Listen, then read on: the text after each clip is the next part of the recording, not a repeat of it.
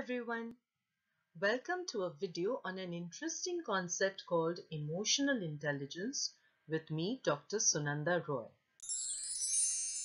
Conventionally, IQ or intelligence quotient was considered the best predictor of giftedness. IQ is a number used to express the apparent relative intelligence of a person and to measure one's ability to learn or understand. So, it deals with the logical aspect of our brain. However, over the years, it has been observed that a person with high IQ need not necessarily become successful in life. This led to looking at intelligence as a wider concept leading to various aspects of intelligence like emotional intelligence, which deals with emotions. Emotional intelligence is measured as emotional intelligence quotient or EQ. So let's try and understand this fascinating concept called emotional intelligence. Emotional intelligence was introduced by two university professors from America, Dr. John Mayer and Dr. Peter Salovey, in the 1990s. However, the credit of popularizing emotional intelligence goes to Dr. Daniel Goleman. This professor from Harvard University wrote about EQ in his book titled Emotional Intelligence: Why It Can Matter More Than IQ in 1995. According to Mayer and Salovey, emotional intelligence is the ability to perceive emotions, integrate it in thought, understand emotions, and manage emotions for emotional and intellectual growth.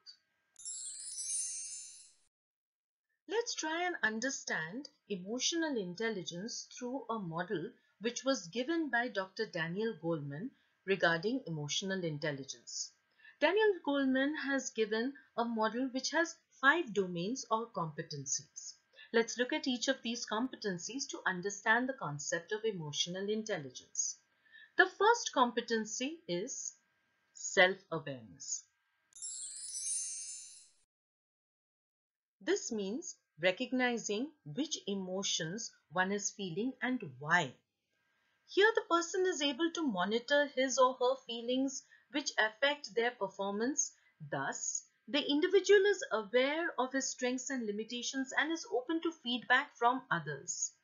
Being able to monitor our feelings becomes very important, especially while taking sound decisions. It is wisely said that one should not take decisions when one is angry. Most of the times, such decisions aren't the correct ones and we regret making them later. The second component or competency is self-regulation. People having this competency are able to handle their emotions during any stressful situation. They are flexible, creative, and adaptable in managing multiple demands. It should be noted that emotions need to be expressed. However, how they are expressed is crucial. These people express their emotions but do it in a socially acceptable manner. They have strong ethical values and are very focused and stay calm in spite of stressful situations. Those lacking this competence tend to spend a lot of time in battling feelings of distress, whereas those who have this competence can bounce back soon from any failure as they are able to control their emotions. The third component is self-motivation. This deals with the ability to channelize one's emotions to achieve goals. They consider setbacks due to manageable situations rather than personal limitations. So they are more optimistic and positive towards attaining their goals. These people are highly goal and result oriented. Empathy is the fourth component. It means being able to put oneself in others' shoes. Hence, the person is able to feel or experience the emotions of others. Now, there is a difference between sympathy and empathy. In sympathy, a person feels pity for others, as if he is superior than others. Whereas in empathy, the person is able to put himself in the place of others and feel others' emotions. Such people are sensitive to the needs of others and are ever ready to help. They readily acknowledge and reward other people's strengths and achievements. Hence, they have high people skills. The fifth and last component is social skills.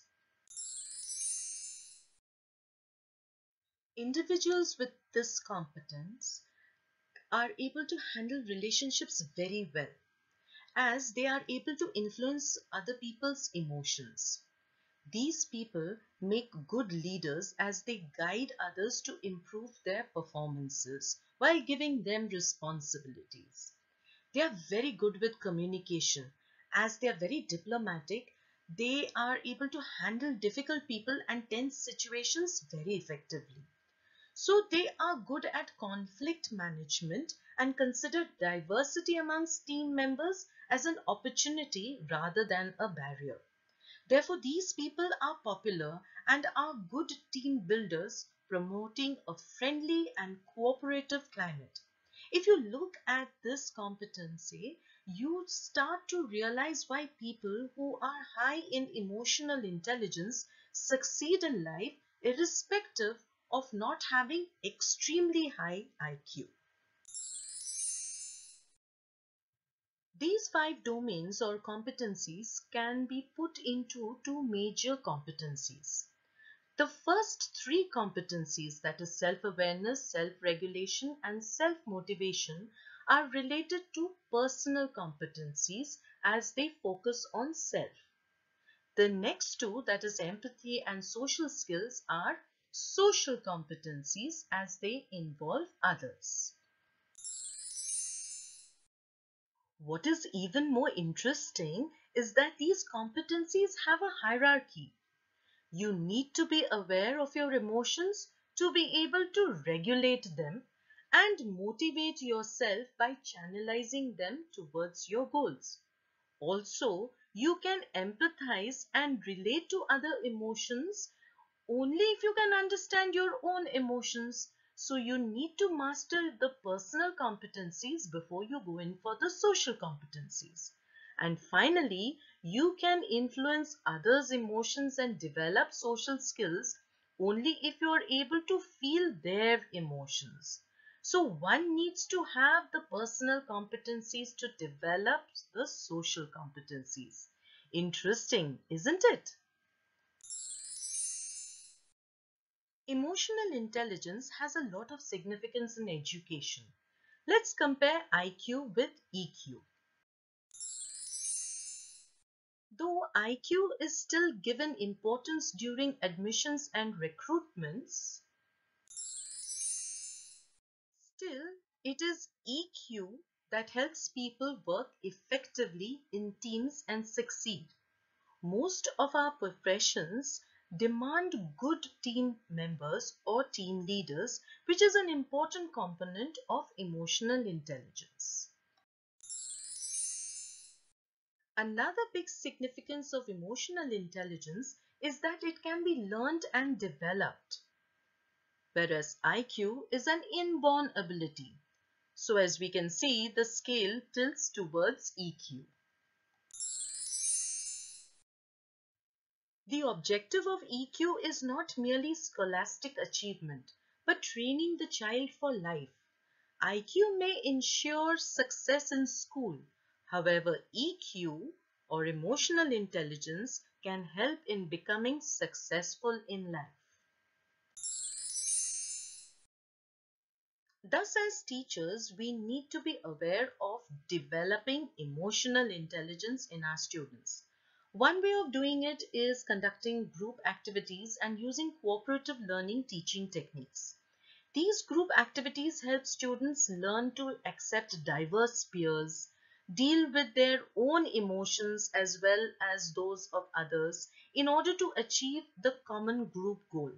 Since EQ helps develop tolerance and sensitivity, it becomes a very important ability which needs to be developed in the young generation. So this was all about emotional intelligence. These are the references used to create this video. Do check out the first link for activities you can conduct for your students to develop their emotional intelligence and other interesting resources. You will find the links to these websites in the description box given under this video. Please watch my other videos on cooperative learning. The links are shown on the screen. Hope you liked the video.